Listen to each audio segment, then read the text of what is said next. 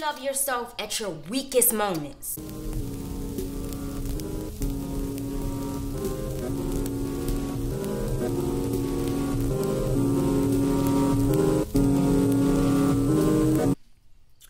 Hello, I'm Janelle. Welcome back to my channel. If you are new, do not hesitate to subscribe. If you like the video, give it a thumbs up, leave a comment, the whole spill.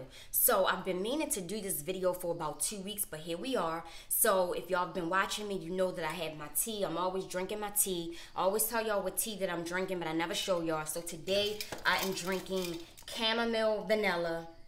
This one right here. Okay. So again, this video is about what self-love means to me. It means so many different things. There's so many different people. I'm not here to unconfuse you or confuse you. Like, I'm just here to tell you what self-love means to me. So I do have some notes because, baby, I can go off topic real fast, okay? So, let's see. Okay, so self-love, what it means to me is just knowing who you are and standing by it.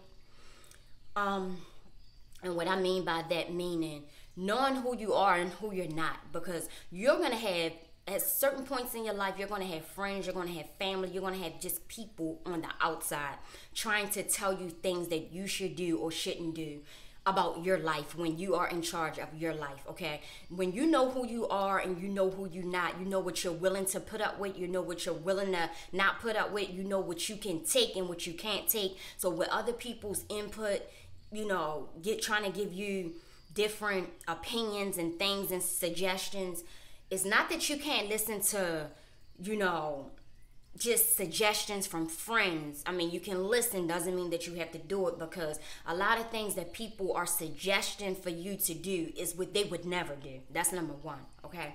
So, self-love for me is, like I say, knowing exactly who you are and standing by it, okay? Standing by who you are and not being a part of the world.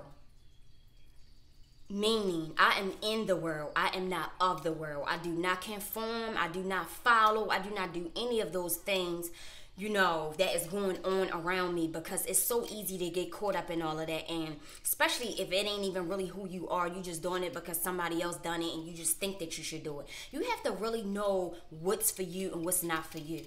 And a lot of the times that comes with growth. It comes with not just age, but wisdom, growth, things like that. You know, as you're growing, as times are changing, you're getting to know more about yourself. You know, again, if you've watched any of my other videos, I'm typically always alone. I have no problem with it. Some people do, but I have no problem with it. Standing alone has taught me so many things. I really do consider myself an introvert and an extrovert, okay? So, meaning, I feel like that standing alone is just so powerful. It's so powerful. Like, if you've listened to other videos of mine, I sold my property and moved to another state, and I did not know not one single soul. Now, some people that I know, they thought that I knew people there. That's why I was moving there. I literally did not know one single soul and did not care, okay? I did not care, because I know that I can make it on my own. So, saying that, y'all might hear energy in the background. If you are new, Energy is my pet parakeet, and he is very loud right now. That's why I don't really like to make videos that much in the daytime, because he's just over the top. Anyway, okay, so self-love is building yourself up, like self-esteem, all of those things, building yourself up, like, you know, just knowing what works for you, knowing what makes you happy, just doing the things that you love. You do not need to follow what other people are doing and thinking that is what's going to make you happy. You have to find what makes you happy. It could be the most simplest things, like my space that I'm in right now. This space is so vibey.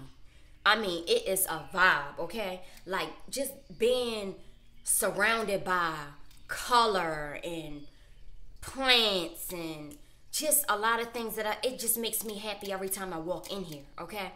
Every space that I lived in, I definitely put my touch on it. Like when I was a homeowner, every room in my house was a different color because color makes me happy. I love to walk in and just see color. So doing just the simplest things like just making your space a vibe is just what's going to make you want to be there. I feel like a lot of people, you know, they don't really make their spaces and just wherever they spend most of their time, they don't build it up and make it a part of who they are so that they can just be happy there, you know? Like, I'm not running from anything so far as I have to be out here and be out there. Like, no, I'm content with being in my space whenever I need to be in my space, because I love being alone anyway. And even if I'm not alone here, like, it's just a vibe in here. So, I mean, why would I not want to be here? So, self-love is making everything around you a part of what you like and what you adore, you know? Again, let's see. Self-love is also not being so, like, hard on yourself about things that you just may have not accomplished yet. Long as you are working towards those things, I feel like you'll get there. You know what I mean? Like, you have to just be okay with where you are and at that moment, okay? It's always room for growth with everybody in every generation. There's always room for growth, but also be happy for just where you are at that moment, and know that you have enough self-power to elevate whatever it is that you do not like. And speaking of self-power, I wrote a memoir in the year of 2020. So I will put it up on the screen if anyone wants to check that out. Very inspirational, very motivational. But it just tells you more about my journey. You know, things that I won't ever really discuss on video. But yeah, it tells you more about my journey. So let's see. Self-love to me is stripping yourself down. Stripping yourself down, taking it all off, looking in the mirror and being okay with what you see, being happy with what you see, and repeating in the mirror that you love what you see. That's what self-love is to me, taking it all off. And I mean taking off anything that ain't real. Taking it all off and being okay with what you see in the mirror and being content with that. Like, yeah, being content with what you see. Loving yourself as you are. As you are. That's what self-love means to me. Like, I do my own nails, I do my own pedicures, and I don't feel no kind of way about it. No kind of way. I stopped going to nail shops a few years back. I don't feel no kind of way about it. And keep in mind, it's nothing wrong with going to the nail shop. But what I'm telling you is, I feel like the things that make me happy is treating myself to the things that I like to do. You know what I mean? And being able to do it myself. The same thing that they might serve in a 5-star restaurant, I can make right here in my apartment. And I can put it on a plate that's probably prettier than what they have in a 5-star restaurant. So, and there's nothing wrong with going to 5-star restaurants. I want to make that clear. We all know that. Who don't love fine whining and dining? I mean, who don't? But what I'm saying is being able to make a 5-star meal at home, treating yourself to all of those things yourself. Like, you don't have to actually go out and spend all of this excessive money to make yourself happy. That's what self-love means to me. I can do it all myself, okay? Let's see. Stand in your ground. Stand in your ground, like I say, knowing who you are, knowing who you're not, and being okay with taking advice from friends and family. Don't mean you gotta follow it. It does not mean you have to follow it, because a lot of times people will give you advice for things that they would have never done or would never do. Like, literally, they would never do it, would never even attempt to do it, but they want to give you all of this advice. Oh, you should do this. Oh, you should do that. You have to know what works for you and what don't, and be okay with it. Like, be okay with it. It's nothing wrong with just knowing what does not work for you. Like, long as you are upfront about it and you real about it, that's all that matters. Like, that's self-love. I know that this does not work for me. It could be a group of associates. It could be a group of friends that no longer serve you. It could be a job. Like, it could be anything. You have to know when to walk away and stand on that. everything has an expiration date. Like knowing when to walk away or knowing when to close a certain chapter from a friendship or, like I say, a kinship, a job, anything. It's nothing wrong with that. It's knowing your limitations. Knowing your limitations and not feeding into a lot of things is just self-love. Like self-love to me means everybody don't need my energy. I don't need to be everywhere. I don't need to be around everybody. Like I know what works for me and I know where I just don't need to be. Like, and it's okay. I don't have a problem with it. It's okay. I feel like my energy does not need to be all over the place because I'm real big on just a lot of things, and sometimes walking into certain rooms, I just know that I just probably shouldn't even be there, and it's okay. Because again, I am a loner anyway.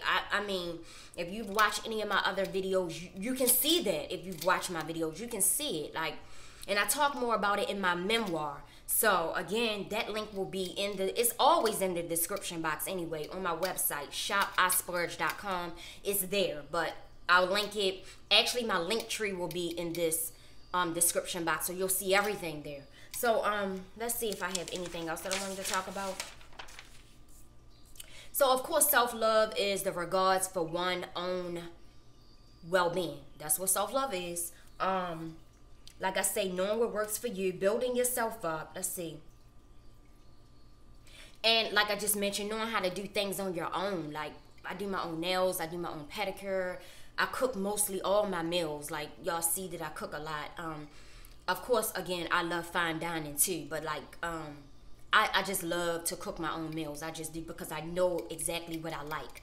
I know exactly how I like it. So that's a part of self-love, just being able to do things on your own. You know what I mean? Doing things on your own and believing that you can do things on your own. Like, it's nothing wrong with doing things yourself. Like, don't let the world, you know, make you think that you have to do this, you have to be here, you have to be there. No. You can do things on your own and feel just as happy. So I do want to put that out there. Like I said, y'all might hear energy in the background because I have like this channel on for him so he can leave me alone. But anyway, let's see. I may have touched all of what I wanted to talk about. Let's see. Like I say, knowing what works for you, building yourself up, knowing how to do things on your own. Again, I do want to speak about like just being nicer to yourself. You know, we can be so hard on ourselves when things are not going our way. I want to know, because I can, so I'm going to put this out there. Can you love yourself when things not going right in your life? Can you love yourself at your brokest moments? Can you love yourself at your weakest moments? Can you look in the mirror when things are going all wrong and still love who you see? Can you? Because I can. Like, and it, you know, it comes with a lot of discipline. Because we've all had lowest points in our life where you just will probably feel so bad about yourself. But that does not mean that you don't love yourself. Can you still love yourself when things are going bad? When things are not up to the standard that you feel like that they should be? Can you still love yourself at your lowest point? Because loving yourself at your lowest point is what's going to allow you to get out of your lowest point. Because you know that you can. Having the ambition, the encouragement, and the motivation knowing that you can get out of that. That's what self-love is to me. Like, because we all have down moments. Like, damn, when I only had breakfast food, I feel like, what the hell? Like, oh my God, I'm poor as shit. That's how I will feel if I don't have breakfast food, because I'm a big breakfast person. And that's something that's so mediocre to somebody else. They probably like, what the hell? No, seriously. Seriously. So, even at times when I feel like, oh my goodness, like everything is going wrong. Like, it could be a day, it could be 2 days, it could be 3. I'm still going to look in the mirror and love who I am. I just am. Because nobody's going to love me like me. So I am going to install that in my head every single day. It does not matter how bad things can get. Things are always going to get better. So I'm going to love myself regardless. So that's what self-love means to me. Doing things on my own. being able to do things on my own, being able to stand alone, being able to walk alone, being able to spend alone time without, you know, feeling like I need everybody around me. Some people, like I said in one of my other videos, they would literally crumble if you had to be alone. Okay, I'm not running from myself. Like, I can stand still in my own silence, in my own thoughts, and be okay with that. It's nothing wrong with it for me. So I just wanted to put this out here. Hopefully this video can help somebody, give you a little bit more encouragement if you're having a bad day, because we all have bad days. Baby, I have had some bad days, okay? So, and here I am. So things always get better. Just keep it in your mind. Things will always get better if you try. That does not mean that you should not love yourself. Love yourself as you are. And keep focusing on the things that you need to focus on to get up out of whatever situation it is, and things will always work out. Trust me. So, again, I do want to say that this whole new generation is, because see, I'm Generation X, so this whole new generation can get a lot of people caught up in their mind, you know, thinking a lot of crazy thoughts, okay? So, I am in the world. I'm not of the world, okay? So, if you don't know what that means, look it up, because I just feel like being of the world, that comes with too many things. I'm walking my own path. I'm doing my own thing. Nah. I'm in the world, not of the world. I'm going to say that again. And thank y'all so much for watching. Give this video a thumbs up. Share the video. All of those things. Do not forget to leave a comment. And I'll see you in a few days. Okay?